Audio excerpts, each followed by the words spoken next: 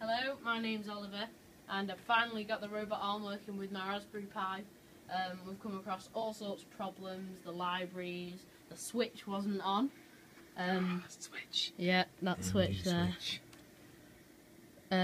But we've finally got it working after a long time. So, if I just run this, so here's the bit that's making it move. So this should make the shoulder go up. So if we run this, F5.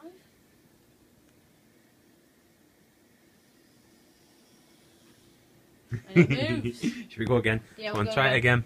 Okay. So you think it goes all the way back, yeah? Yeah. Alright, I'm going to move over just a little bit and then I can try and get both in at once. Ready? Okay. Cool. Yeah. So next step is to get Dave Williams' GUI working on it? Yeah, and then get it working on the Connect. Yeah, cool. That's the dream. Yeah, that's the dream. Thanks for watching, guys.